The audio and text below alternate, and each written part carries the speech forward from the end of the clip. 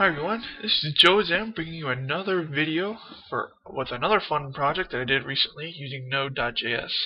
This one has two things about it that make it fun: WebSockets and Minecraft. First, I'll show you a demo of the little app that I made. So here's the starting interface, which you will see if you connect using my Apache server. Then you can click this button to actually run a PHP script to start up the Node server that I need in order to run this application. I'm actually going to use this because it's a little cleaner, and then I can see the window. So we'll just refresh, and here we go. Here's the main interface for starting different Minecraft servers. So I have 6 different Minecraft servers on my computer, and you can click on any one of these to start it up. So we'll start this one up, and it even brings up the Minecraft server console. You can use this to type in anything, any command that you would normally give to a Minecraft server, and it'll show up with all the output. So you can use this to kick people off or whatever. And you can type in stop here, or you can click the stop button right here, and it'll stop the server and bring you back to this interface so you can start up a different one.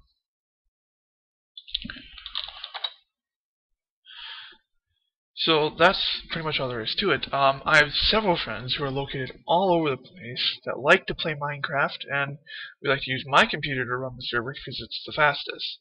So all I need to do is keep LogMe and Hamachi up, so they can connect to my PC directly, plug in the IP address up here with a /Minecraft, and then click that Start Servers button, and they'll be able to play on whatever servers they want without me having to do anything except have my computer on and Hamachi running. Eventually, I'll even add a button right here that'll allow them to add servers to this list. So create servers on my computer.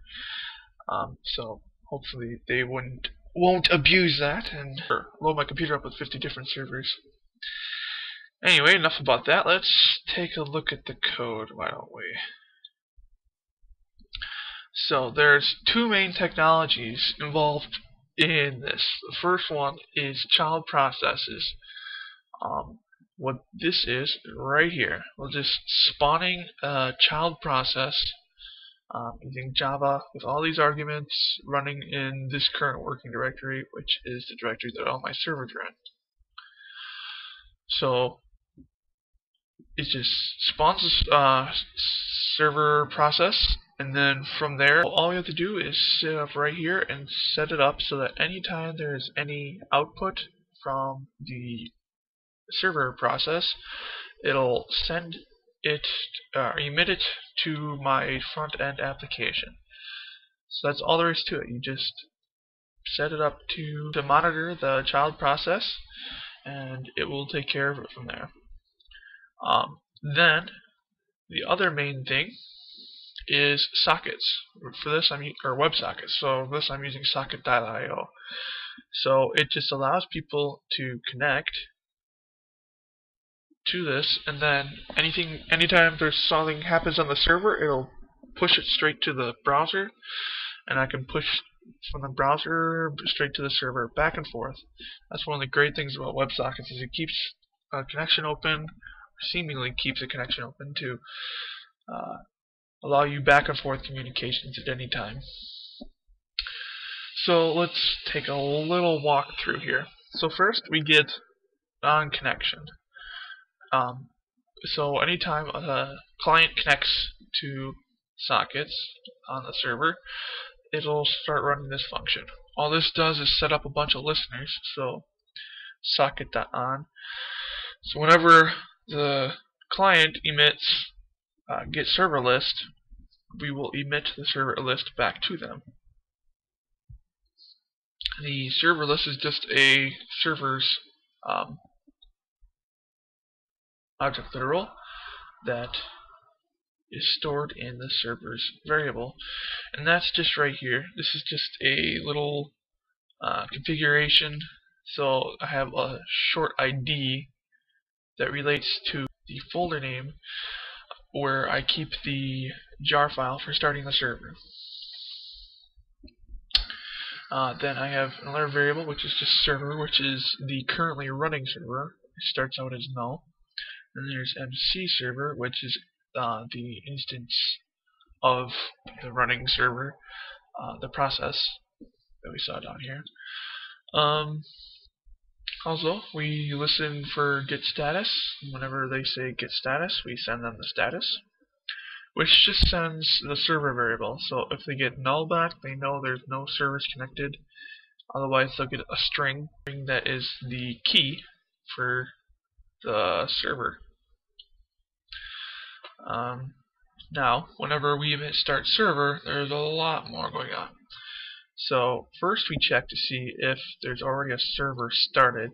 That's what this is. And here we check to see if there's a server with that name that exists. If that happens, then we emit fail to the client side. I haven't set it up yet, but anytime there's a fail, I'm going to have a little notification pop up that says, hey, you did a command that didn't work. So if we get past that, then we set the server to the name that they passed in. Then we try to spawn the process using the specific server folder name. And as soon as that's done, we'll emit the status of the server. So we'll tell the client that the server is running. So we're just monitoring the output of the server and sending that data back to the client using emit console. And then anytime the server exits, we set these both to null and let the client know that there's no longer a server connected. Then this is command. This is anytime a client types in a command in the console, it comes back here. So first we'll emit back to the user player command and the command name so that it'll show up in the console, so that whoever is, like, no matter how many people are connected, because you can have multiple people connected to this application at the same time, and it'll update all of them at the same time. So everybody will know when someone emits, clicks on a player command. What am I doing? Right here. And then we send the command to the Minecraft server. And that is all there is to it. I'm going to be going through this, creating more and better comments in this, and creating slight little additions and stuff. And when I'm done with that, I'll throw it up on GitHub. And hopefully you guys will enjoy this. God bless and happy coding.